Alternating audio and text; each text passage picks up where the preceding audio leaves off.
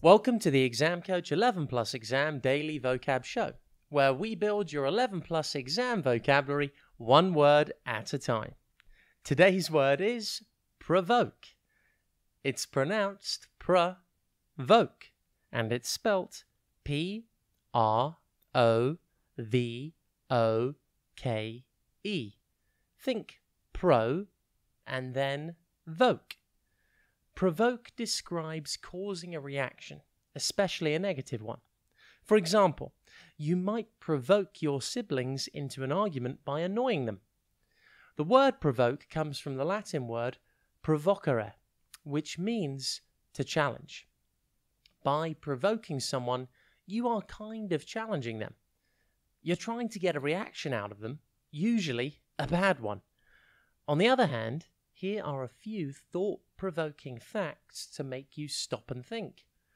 Number 1, you can always see your nose. Your brain just usually blocks it out of your view.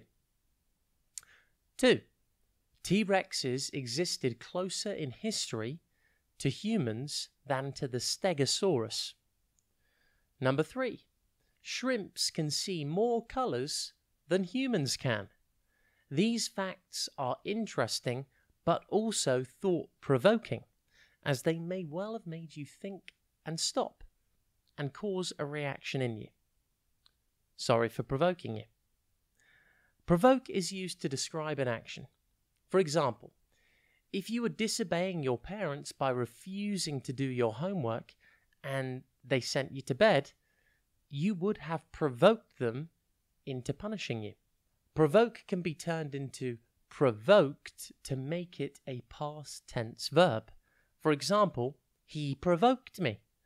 Provoke is defined in the dictionary as stimulate or give rise to a reaction or emotion, typically a strong or unwelcome one in someone.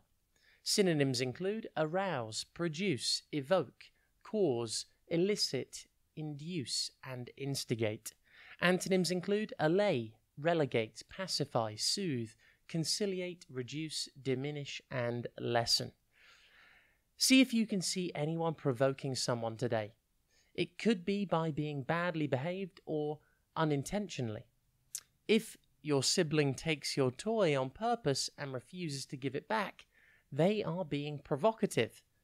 Don't let anyone get a reaction out of you or provoke you today. Stay cool.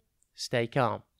Have a top day, and we'll be back tomorrow at the same time for another Exam Coach 11 Plus Exam Daily Vocab Show.